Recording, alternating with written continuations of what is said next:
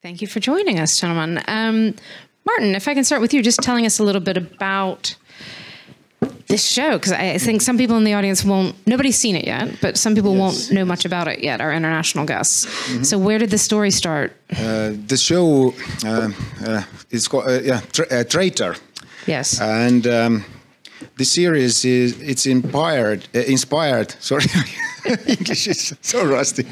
It's inspired by recent spy scandals in Estonia, and we have had some huge troubles in this area in Estonia, and this is like the whole background of this idea of this show. And our story begins in 2004 when Estonia joined NATO. Or NATO. NATO. In my American. Yes, and we instantly became a very crucial target for Russian intelligence. So the whole game was on a new level here. Yeah. And our main character is. All the characters are not real people, but they're only inspired from some person. Yeah, it's a fiction.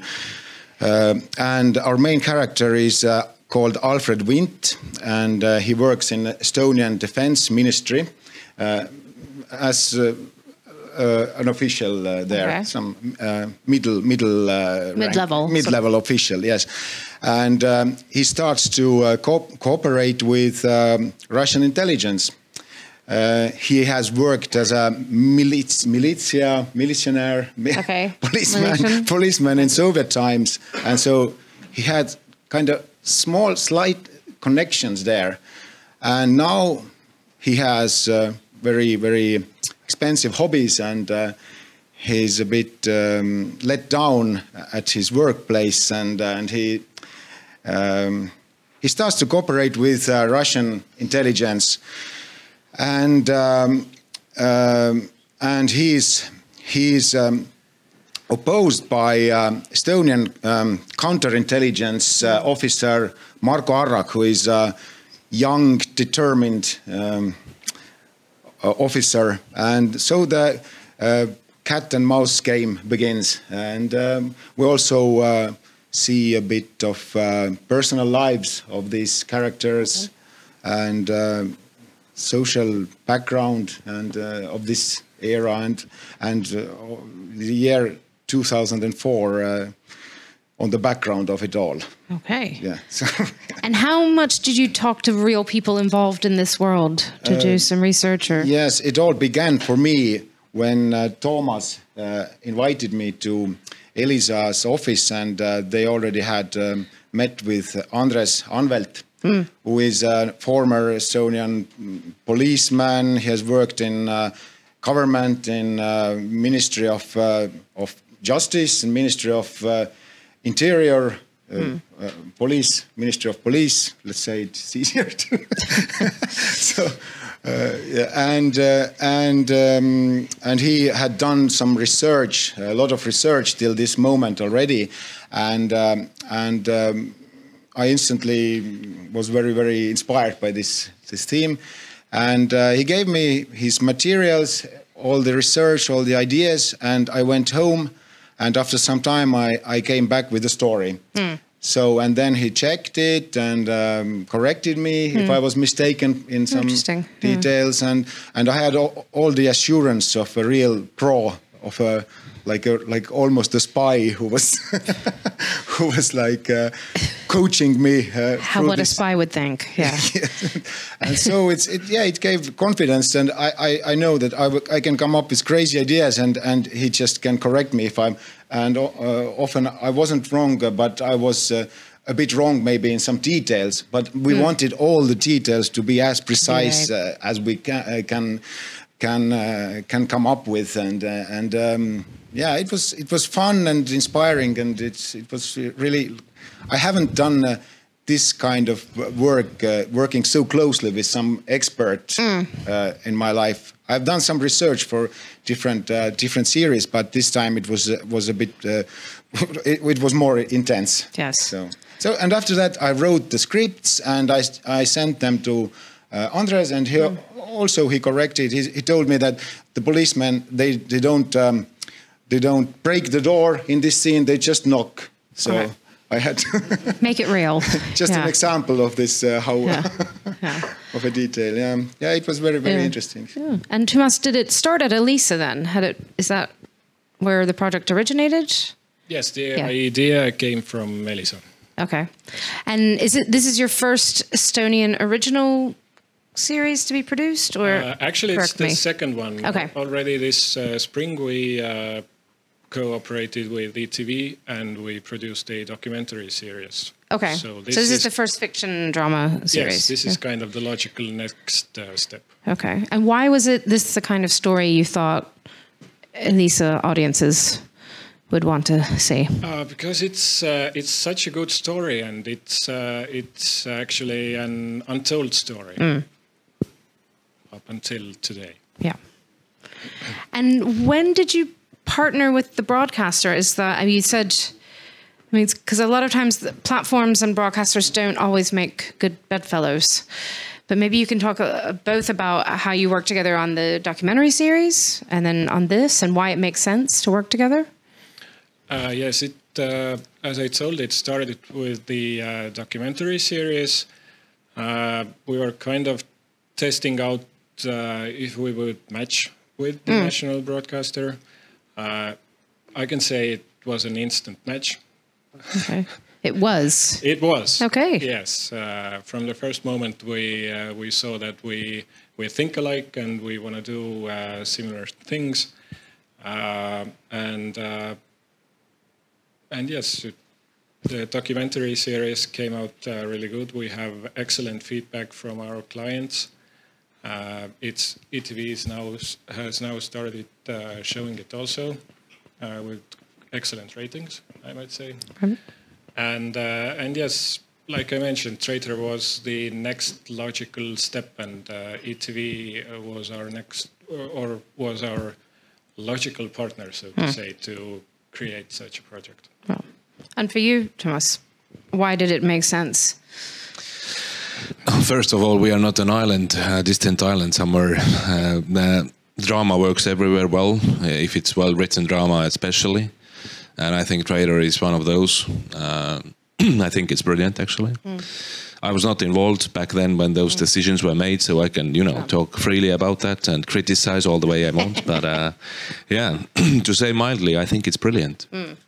And who gets how's the release structured? Does somebody get a first window? They get the first window. Okay, how long for? And we pick it up from there then. Okay. What was it, 6 months? This is longer, actually. With the documentary, it was about 6 months, but with Reetur, it's almost a year. And we have to look those things through, of course. Yes. So it varies on the project. Okay. Yeah. And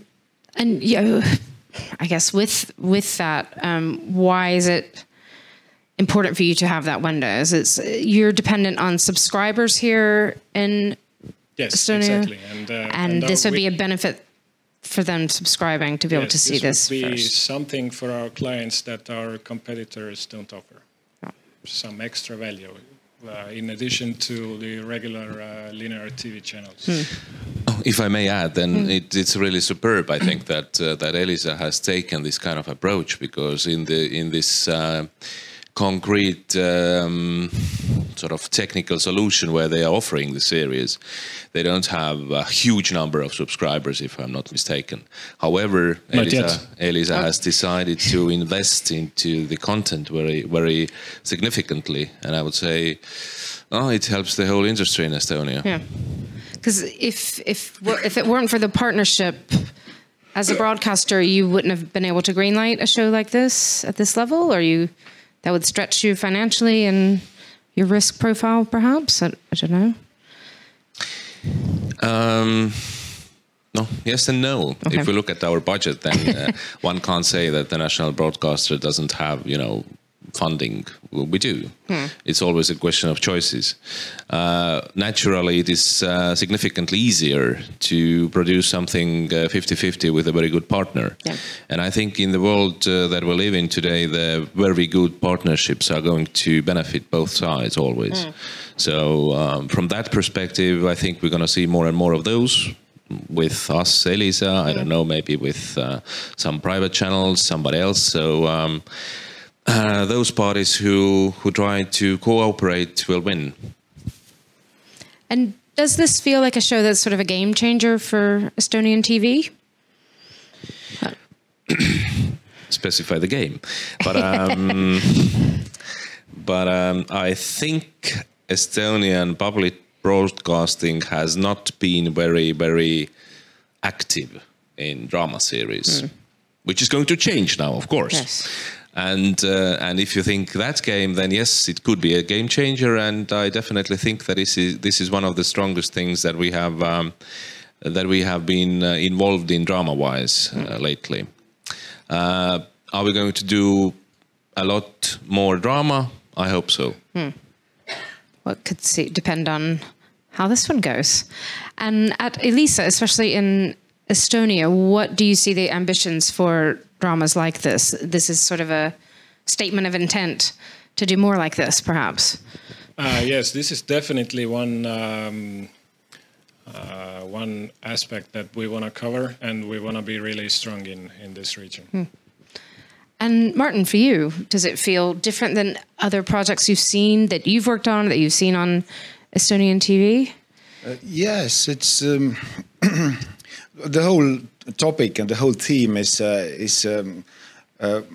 different because we haven't had a spy related TV shows in Estonia, and also the story is more international than usually on Estonian TV productions because of the NATO, and it's all concerns like the whole world.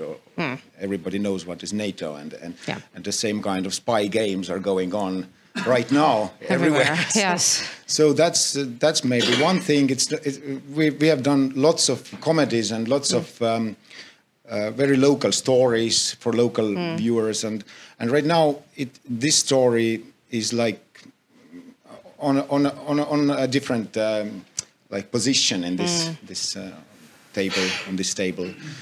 So this is kind of new also for me, and I guess for the viewers also. And we really hope to surprise Estonian viewers with the quality of the production, with the details of the year 2004.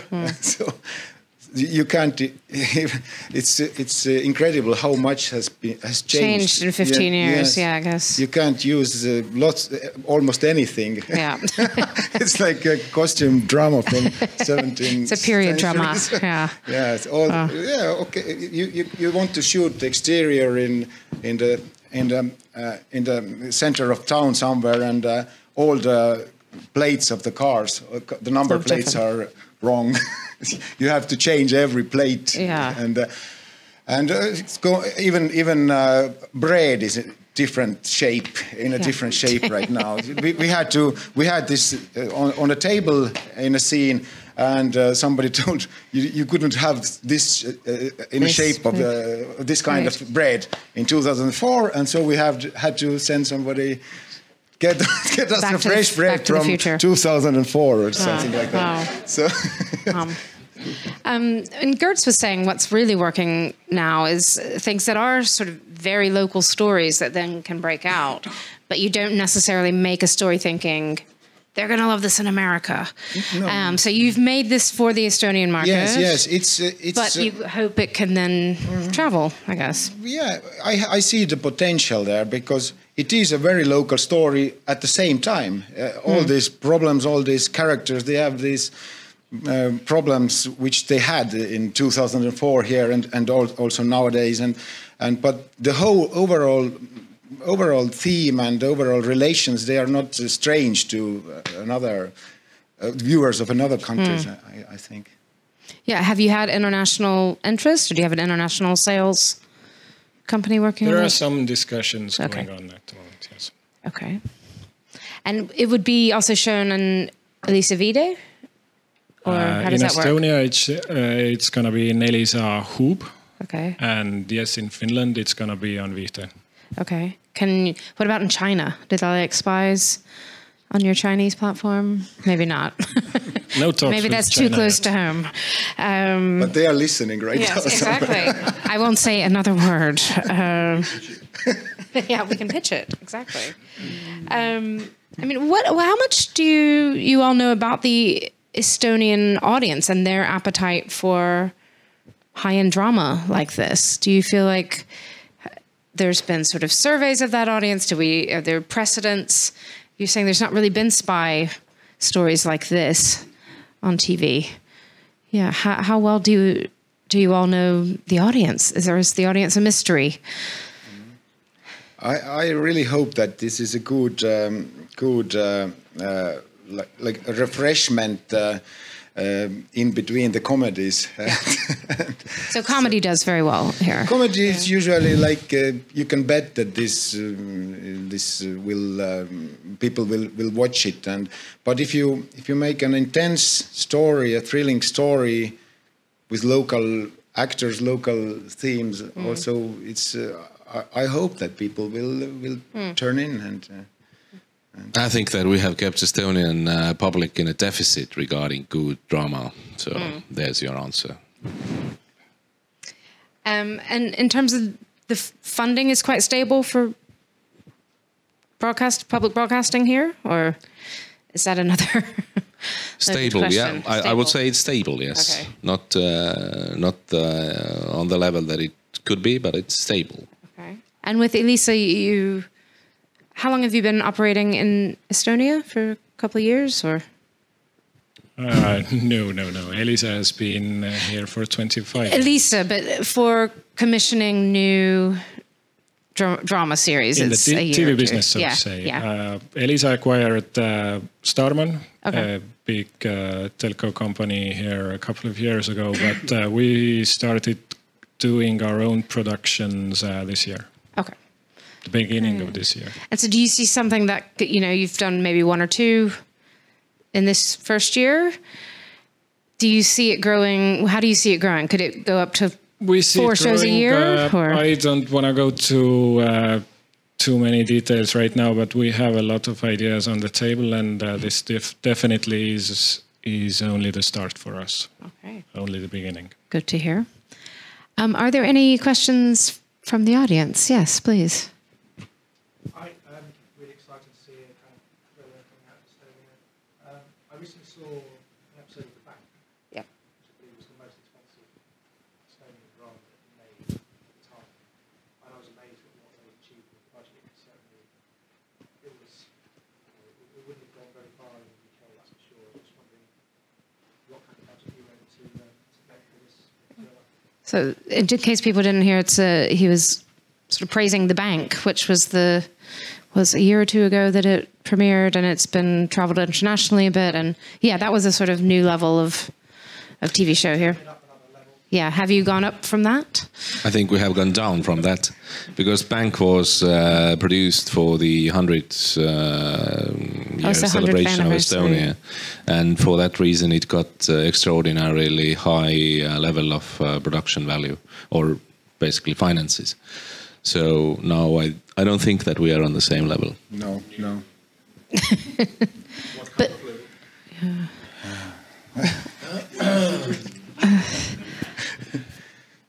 everybody's looking at the floor now. We just have to be extra good in our work to just compensate all this money what we don't have, but to put in. Yeah, that's the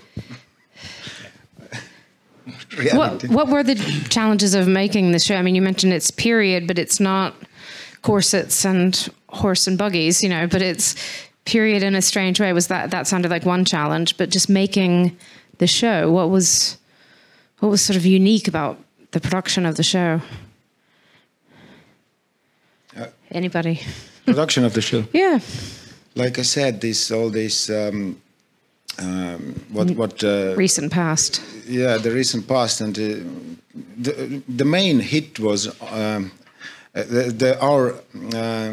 our artist got the main hit, main punch from this, because it was really, there were really lots of details and lots of interiors to design and lots of things together. So it was production was this was the main challenge, and this was. And really, I kind of made it like a joke, to seem like a joke, that we had to be really good. So, but actually, everybody put some extra effort, because everybody were very thrilled about this to get to do something with this kind of story and this kind of theme, and to do something serious and so on. Do we have any footage? We can show. Oh. Yes.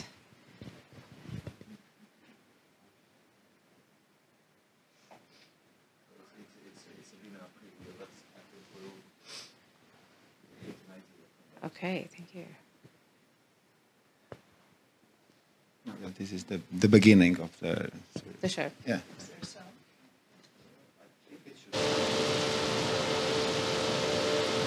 loos Ooster,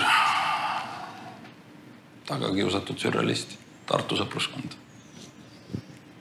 Oma seina peal sellist vaadata. Not the real beginning. Aga see ei ole vist kõigiks. Jah, see siin on püsiekspositsioon. Aga kus üldse sellist asjalikku Eesti kunsti osta saab? No kunstijooksjonitelt saab, mõned galeriid müüvad, aga siit mitte. Te paistate päris kursis olevat. Koguti ise ka või? Väikest viisi, mul on mõned graafilised lehed küll. Väga huvitav, tõesti väga huvitav. See peaks ikka üks ja kui kallis hobi olema. No jõudu mööda. Kuulge, aga läheks ajaks paar sõna juttu kunstist ja kunsti kogumisest ja Valeeriblokk. Vabandust, ma pean minema. Aitäh.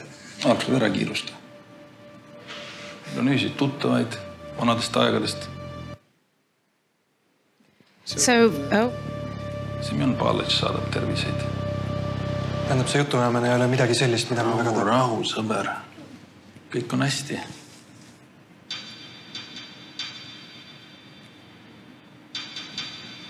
Me peame selle vestluse lõpetama. See on lihtsalt vana asi. Millega? Elus on kõik korras. Demokraatia tingimustes kõik õitseb ja süda laulab, hing rõõmustab. Mida te silmas peate? Sa andsid vande, Alfred. Issand jumal, ma olin noor. Okay, maybe we didn't pause. have the subtitles here, but yeah. So can you tell me for my English needs what happened? The first Alfred Vint is there, Tambet Tuiskand. He meets with this Russian intelligence officer who is approaching him in this art gallery. As I said, our main character, the traitor, has some expensive hobbies, and he's a lover of arts, and he would like to buy something, and he's an elegant man and with elegant hobbies, and that's where he meets this Russian guy who is half Estonian, but you can you will see it later. Okay, but this is kind of near the beginning of the story. Yeah. And Tambet Tuisk, the actor, is he famous here already? Yes, Tambet is famous. He was in the theater No 99. He has played in several movies. He's an experienced film actor. He's a really good character actor, and he's kind of very in a very right age is also important, because we were looking for different options. The main character has to be somewhere 40, 45, between this age, in the year 2004, having worked in Soviet militia 14, 15 years ago. So, but this is not the main thing about Tambet. And he's a very elegant and very precise actor, and he's in a way he's very lovable. And our traitor also must be lovable, also hateable and lovable at the same time. Amazing. So that's why we thought Tambet is, and I really love him in this role. He's very good. Okay. So tonight you're showing first 2 episodes, or just first one? Mm-hmm. Okay. And how many? And also with subtitles, yes. Okay. Yes. Good to note. And how many episodes in the first series? Is it 8? 6. 6 episodes, yes. And episode is 1 hour long. Okay. Yes. In first season. In the first season. First season, yes. Okay, so hints that maybe we'll see more after that. The story will end at this. At the moment when you want to see it again, you want to see what's coming. What's coming? Yes. And what's the date that Elisa's going to start airing it? In the middle of December. Okay. And do you drop it all at once or week by week? No, we drop 3 episodes in December and the other 3 in January. Oh, okay. So it's like a partial binge pre-Christmas, and then you get the rest. Yes, wonderful. Best of luck with the premiere tonight. Sounds fascinating. So please do go check out. What time is it again? At 7? It's no, later. 6, but I'm sorry. It's been sold out. Okay, so yes, sorry, it's sold out. Sorry. But you can watch it all. That means what a hot ticket. Congratulations on a sold out screening. People can then see it in December, January here. A bit later on TV, and sounds like international plans will be rolling out. So congratulations on the trailer, and thanks for coming to talk to us about it. Thank you. Thank you.